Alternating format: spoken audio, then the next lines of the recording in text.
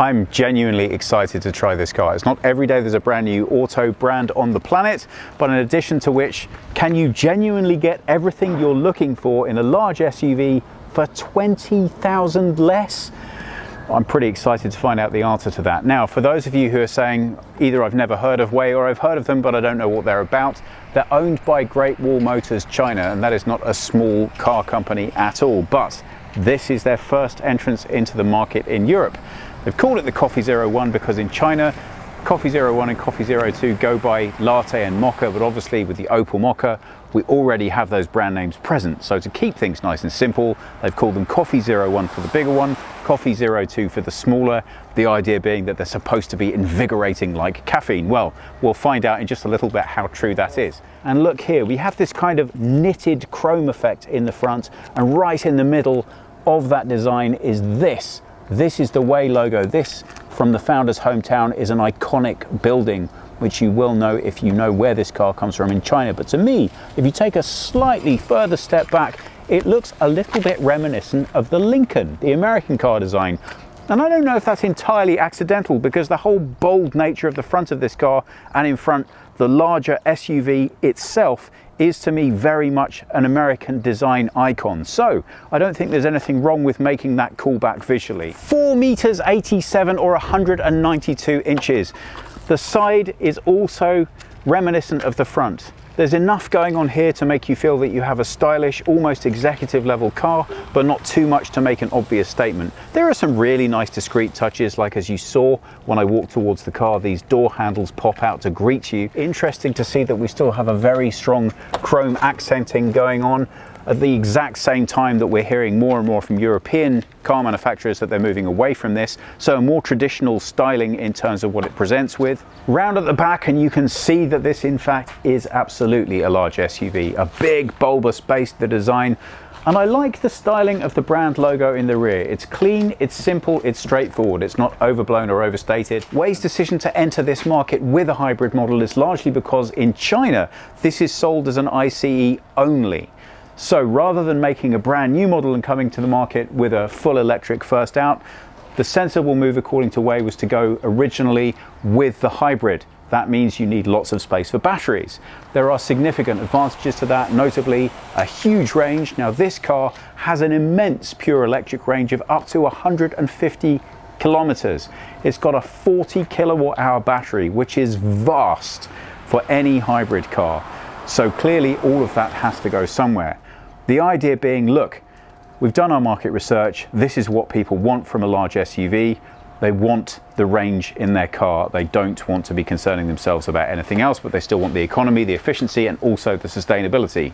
Well, we can get into that later. But for now, I think the rear of this car, again, they've done just enough to give it character, but not too much to put people off. I like the way the roofline tapers off. That's a nice design feature. Does it mean that we're going to be hit with less headroom in the rear? We'll find out when we take a look inside. Let's start with the key, and if you think that design is slightly, whoops, that demonstrates the weather. Apparently the key is waterproof.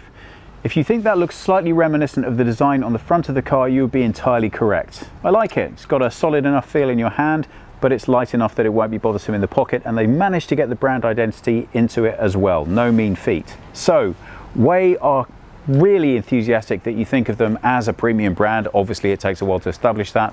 So the first thing that's going to set that off is when you approach your car, he said optimistically, aha, the car knows I'm coming and it greets me in exactly this way. That's hardly a new feature, but it's nicely delivered here. And if I pull the car open, it will let me know that it just locked itself. Okay, here we are. Now let's do our standard door test and see what we can hear about the build quality. That is really nice. Even if I give that really quite a decent bit of effort, sounds good to me. What you get from this car when you look at it is a really pleasing feeling as to how solidly it's been put together. This quilting on the door panel is absolutely lovely. Not only does it look good and feel good, but when your hand brushes up against it when you're in the car, it resonates the quality that I think we're going for. That's also matched by the way that they've integrated lighting into their design. WEY are a completely vegan brand. You get the same quilting effect on these seats. Again, it represents the same feeling of quality, but seats are complicated and they take hundreds of thousands of hours to get right, so is it any good to actually sit in? Well, I think it's time we found out. It's all about the small touches. They want you to feel as if you're having a premium experience from the second that you enter it, and you immediately get that. The seat has moved backwards to allow entrance to me to be much easier. The seat actually feels great. Now, it might well be that just because it suits my body geometry. I'm 5'8" or 178 centimeters, but regular viewers will know I have very short legs and a very long torso. So if Cornelius pans up to my head, you can see that I have a fair amount of height where the sunroof is, but not a huge amount here. But that is because you can compare my height to around about 6'1", 6'2" when I'm seated. And I have to tell you, this seat is in its lowest possible position. However, Cornelius is a real and honest, well over 6 feet tall, and he tells me that he finds the seats equally as comfortable. Is that correct? Yeah, that's correct. Okay, so first impression sitting in the car, seat, absolutely great. Full marks. Not so fast though. Steering wheel, these buttons, especially not when they're high gloss. This is your first car, your first statement, and for me personally, the steering wheel is a massive statement of brand. So we'll find out if it's any good or not as far as the drive's concerned, but visually, that's not a hit for me. I would have liked to have seen something a little bit more driver focused.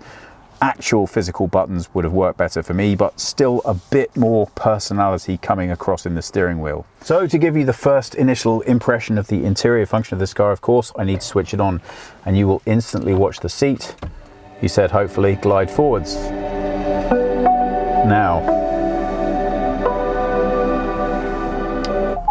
okay, I got mixed feelings about that, I have to tell you. This is a pre-launch vehicle and therefore the software is not finished. I would like to hope in some way that that can be switched off if you own the car. Why? It's kind of charming. Yeah, it's kind of charming the first 15 times, but if I own this car, I don't know, that's going to drag on me a little bit. Am I being unfair? The system does need to initialize, maybe a little bit, but rather like the Windows chimes. Nice once, not so much 10,000 times. This then is what you are presented with when you power up the car. So some interesting and I would say almost unique features here. The first being the driver's cockpit display. This has a diagonal measurement of around about 9 inches, and as you can see, the glaringly obvious thing in the room is that it is very, very small. Now you might be looking at that straight off the bat and saying, I couldn't live with that, it's not going to work. Well, there are some advantages to it. First of all, because it's so small, you don't get the very, very common driver conflict of not having your head in the right position relative to the steering wheel to get a full display. Because of that long torso and short arms, weird geometry thing that I have going on, almost every single car I drive, the top of the display is cut off by the top of the steering wheel in the best driving position. Well, not so here, because the display is so small, I can see it no matter what I do with it. And WEY aren't just thinking that you're going to be using this. Their big story is all about this, and that's their head-up display. Their idea is you should have your eyes on the road anyway. Why worry about this? We want to make sure all the information you need as a driver is projected in the safest place, which is direct onto the road. 14-inch infotainment screen. You pretty much can't buy a car that doesn't have a version of this now, one way or another. So what's it like? Well, we don't want to be too judgmental because we know that this is pre-release software, so it's going to be a little bit buggy. But let's take a look. On the home page, and guys, I know you know I prefer physical buttons, but yeah, I get it. This is the way the future functions. So I'm trying to adapt to it and get used to it. As it's all obviously unique software, I like the way that they have tried at least to keep this clean and straightforward. Even I can remember that that's where the home is, and from that it's pretty straightforward for my most basic functions, so I should be able to access them. Now, it is important to note in this car that if you do want to make any changes to more or less anything, you have to go through the infotainment system, and that's really important to know because as with all tech systems, there's going to be a learning curve. Is that going to take you a lifetime and irritate the heck out of you? Well, we're going to find out an awful lot more about that once we get driving. But in the meantime, you can see the basic idea. Homepage there, apps here. Now, although because pre-release this doesn't have Apple CarPlay or Android Auto, it will do. They promised me that, so it's going to be coming. Now, let's take a look at this. This is their camera system, and obviously this is not unique, but one thing I think is particularly well delivered here is this angel eye or drone view over the top of the car. It's obviously synthesized based on the cameras that the car has, but I think this is particularly well delivered. I really like the way the information is presented, and clearly it's very useful for managing to maneuver. This is not a small car, and making sure you don't hit things is really rather important. So you can see all of the different functionality that you have here. Let's try switching that to 3D. I don't want to be too harsh on this software because, as I said, it's pre-release and it's always going to have a bit more updating to do. This right at the bottom is where the real meat is, and this is where you make all of the adjustments to the system. And you can change not only the color of that lighting, but also the intensity of it. I appreciate, he said, struggling to make the system recognize what he wanted. I appreciate the ability to, that's really not ideal, but I think that's probably the pre-release issue right there. I appreciate that, because as much as color's fun when you start out, sometimes it gets a bit much, so at least you can knock it off. I like the random selection. Those lighting strips also carry on through the sides of the center console. Fully digital heating and air conditioning system integrated into the console. So it's not only that you can control from here, you also have the front and rear window heating, you have 2 drinks holders, and then slightly below that, I really like this, a secure phone holder storage. Look at that, that's great. Now that should have inductive charging, and there's actually a spot for inductive charging underneath this central section. We'll show you in a little bit, with USB-C and standard USB charging points and a 12-volt charging point as well. But I think because this is pre-release software, I haven't so far had any luck with the inductive charging function on this car. But I really like this as a feature, and as you can see, that's an S21 by the way, and there's plenty of space. So even if you have an even bigger phone, it's still going to fit right here in the center console. Let's take a look in the rear. Well, this should be where this car really starts to shine. Why? You may not know this, but in China, a lot of people do not drive their own cars. Having a driver is very, very common. So therefore, a lot of Chinese-built platforms start with a very luxurious and large rear and a less luxurious and sumptuous front. Now, this is slightly different to that because a lot more attention to detail has been put into the front design.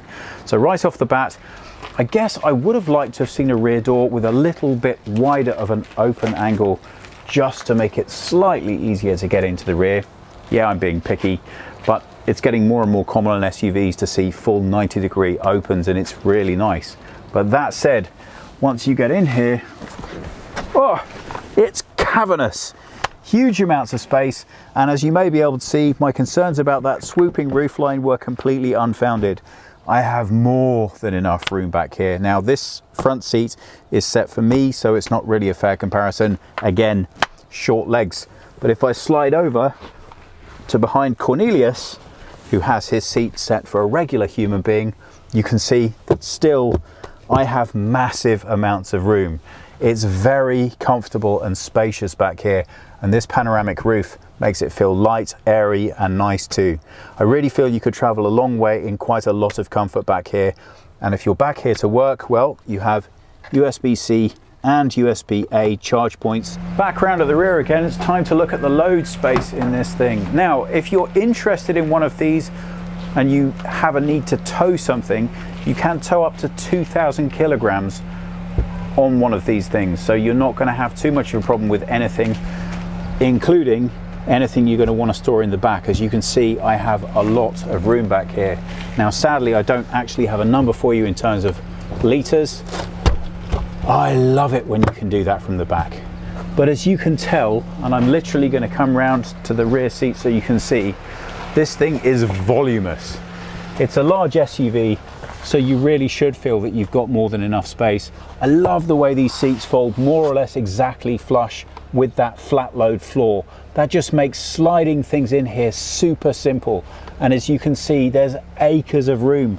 Now, that fold flat floor actually does, I'm quite impressed with myself for saying that bit of alliteration twice without getting it wrong.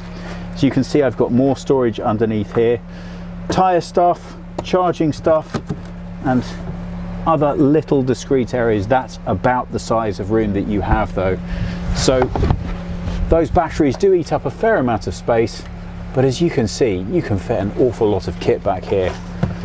Now, if I look at the top of this is a really good example of where we're not quite there yet. This finishing is okay. It certainly isn't terrible. It feels durable, but I just like a little bit more attention to detail. But you know what? With 20,000 in the bank, I'm pretty sure I'm going to be able to add some of my own touches and still have cash left over. Well, not a huge amount to look at there, but the story is obviously in the performance. That hybrid electric energy is paired with an internal combustion engine. Obviously, that gives you a system output of 350 kilowatts, and that will produce 460 horsepower, making this beast travel from 0 to 100 kilometers per hour in just 5 seconds with a top speed of 235 or 146 miles per hour. Now, just to clear this up, if you're looking at all of this and thinking, I just don't know how I feel about the idea of investing in a hybrid right now because the next change that I'm expecting is going to be a full electric, I would say, well, hang on. To my mind, even though WEY say that they would love to be taking away Mercedes customers, BMW customers, Audi customers, I don't quite see it that way. I think what this is going to do is appeal to people who would love one of those cars but simply can't quite justify the budget. So the question is, will this deliver what those cars deliver if you can live without the badge on the front? Clearly, it's a brand new entrant to market with the best will in the world. Even if it's the greatest car anyone ever saw, it's not going to be able to outperform those brands right off the bat. So, first target customer for me, somebody who wants that car but can't afford it. Second target customer, somebody who wants to lay down some heavy miles on a car but plans to only keep it maybe 3 to 5 years because they are planning to go full electric as and when. Well, we're going to get to the inside, but just before we do that, let's take a look at the electric charging points. So the fill up for the petrol tank is around the other side of the car, but this is where we can find AC and DC charging. And just to let you know what this car can deliver, you should be able to get to full charge in around about 53 minutes if you're going with DC fast charging. If you go with standard AC charging, that's going to be about 3 hours and 50 minutes, obviously on a fast charging platform. So pretty respectable figures, but it's a hybrid, which means you just don't have to spend too long concerning yourself with whether and if you have enough charge for your daily drive around town. Let's do the 0 to 100 test. So first of all, we're going to put it into sports mode. Okay, that's never going to stop making me laugh. Now, apparently the difference with sports mode and standard is that the petrol engine never shuts off, so you always have that availability of power. Stationary start, and off we go. Actually, there you go, that was 100. That's a lot more exhilarating than I was expecting. How about you, Cornelius? Yeah. I really didn't think it was actually going to give me a little kick, but you know what? It did. 5 seconds, more than enough power than you can want, and it really is still quite a lot of fun. But you know what? That's a straight road. I think it's about time we found out what this thing does on some curves. Well, other than our luggage rolling around, it is not a small vehicle, and it has an awful lot of battery weight in it. So it's really nice to see how nimble it still feels. Oh, the brakes are great. Now, obviously they're not sports brakes, but they're responsive enough without being too urgent. I'm imagining you're going to be traveling with people in the back of this thing, and you can stop. Do you feel in any way? No. Was that uncomfortable? No. It's very comfortable, right? Yeah. You feel you have a nice, Astonishing. yeah, for the weight and profile of the vehicle, there's a nice bend coming up here. You never feel once that the car's not in control, do you? And that's not by any stretch of the imagination giving it its full braking potential. What do you think? Should we go right? Left. Left. Left, says Cornelius.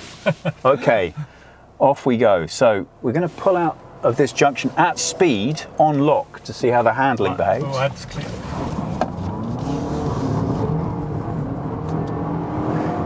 That's exactly like the braking. There's no way I would have expected it to handle that well. You? It's fine.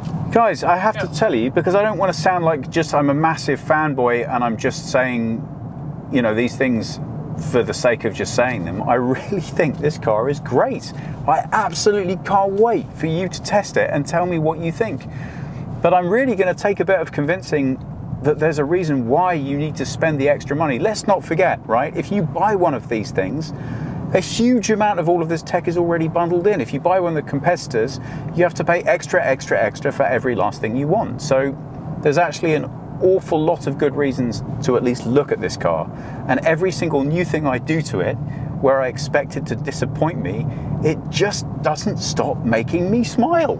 Yes, the steering is a little on the light side, but that makes it feel very maneuverable through town. And don't forget, the steering is in normal mode at the moment, and that is exactly how it's designed to make you feel. So, first challenge. Where are we going? We're going here.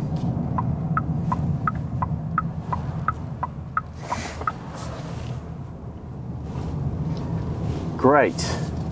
And we've hit highway at exactly the right time, because I want to see what those 5 seconds feel like when I put my foot down. Don't forget, it's in normal driving mode. This is not a light car with 40 kilowatt hours of battery.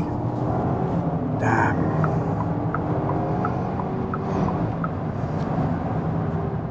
I don't think I could possibly want any more than that. Cornelius, you? No, it's enough. No, it's more than enough. And the first thing you note about this car is that it's interesting idiosyncrasies which you're not used to, because completely new platform, completely new structure. The noises, I think they've done a really good job with the sonic landscape in here. It makes all kinds of whistles, cheeps and bizarre interruptions. And I hope in later software iterations, as you get more and more used to the car and you don't need those things, that you'll be able to adjust them, adapt them, turn them off. But it does make a really good job of making the car feel like a very friendly driving experience. So let's go through it. Seat, excellent, really great. When I looked at the interior of the car, I found it a little bit austere, didn't have enough personality. I was worried that the drive was going to feel a bit the same way. It absolutely doesn't. These seats are fantastically comfortable. Now, because of my absurdly long torso, I sit as low in the car as I can ever get. You can tell why. I don't have a lot of headspace to play with. This car, because of the type of car that it is, it really feels like you're somewhat sitting in a tank, or at the very least, a boat. I'm very low down into the center of the vehicle, but because it's quite a shallow and small front windshield, that means the car overall doesn't feel as big as it actually is. That's a huge benefit in a large SUV, and that's why I really like this lighter steering application, because it makes me feel much more maneuverable and agile than I ordinarily might expect to in a car of this size and type. So, steering matches seating experience. Position in vehicle, great. Handling of the car? Well, again, given the size and weight of this thing, it feels surprisingly agile and responsive. Really nicely put together. No squeaks, no whistles, no nothing. So, good steering, good seating, good position. What else are we going to check? Lousy visibility. Well, you can't win them all. Now, always an important point to mention that your visual surroundings have an awful lot to do with your position within the vehicle. So in my case, I've got this strange geometry going on. It's entirely possible that that's why I have terrible visibility over here, but this B-pillar is huge. So everything further forwards of it is great. Easy to look at, easy to respond to, and fantastic. But checking your blind spot in this car, is not funny at all. So good to have all of that onboard technology helping you out and making sure that the car knows what's going on around you, even if you don't. And talking about that onboard technology, we're gonna have to talk about this head-up display. It's really, really good. Every car manufacturer that you test for will tell you we have the best head-up display anyone's ever seen, and you get used to going, yeah. It's not that this one has the best display necessarily, it's that it's the most interesting application I've seen of it. Here's a perfect example of that. As I corner, the head-up display moves so I can see which way I'm cornering. Now, that's not a new idea, but the way that it's applied here is really great. At first, you sort of have to pinch yourself to ask, am I imagining this? It feels that natural. The projection on the road is exactly where you want it. The information is really nicely delivered, and it just makes the car feel almost fun. Fun is not a word I associate with a large SUV. A car just went past me in the fast lane, and in order to tell me that, I had a really nice red border, nicely graphically designed, came up on the left, and again just made me feel that the car was a little bit more than just a digital machine giving me information. So let's just check out that overtaking again. I'm gonna put my indicator on, put my foot down. As you can see, I can't see my blind spots at all. Effortless. It feels as secure and safe at speed as it does when it's going slower. So really nice performance. So, head-up display, all kinds of fun. It even marks out the car in front with a little green sort of locator like this, a bit like a horseshoe, to tell you whereabouts the car in front is. And if you get too close, that turns to red to warn you to back off. And our cheerful friend here will inform me if she feels that I'm driving too fast for the environment. Now that's kind of a fun way to learn the car and learn the systems. Again, I hope that's a feature they will allow you to turn off once you're a little bit more familiar with the platform. So, overall, I would say this car delights, and I'm not overstating that. The reason I say that is that so many times when I test drive a vehicle, I have expectations here and the delivery is here. And I have to be honest, after I saw this car in Paris, my expectation was here, but the delivery of this car is here. And these seats are so comfortable. You could sit in them for hours. I really think if you're looking for a larger SUV and you plan on putting a lot of miles in it, you would be crazy not to look at this. Now, if you say, okay, that's all great, Brian, but I'm worried about servicing and maintenance, how easy is it going to be to get this thing taken care of? Well, listen, I can't obviously make any commitments on that front because I have no idea the practical application of what it's going to be like owning one of these things yet. But I can tell you that WEY are not messing around. They've taken on board one of the largest dealer networks in Europe. So they obviously are coming into the market with a full expectation that they want you to have as much pleasure out of the service of this car as you should have out of owning one. I can't say enough. So many people buy BMWs, Audis and Mercedes, and they don't buy the best exemplar of those cars, they just want the badge.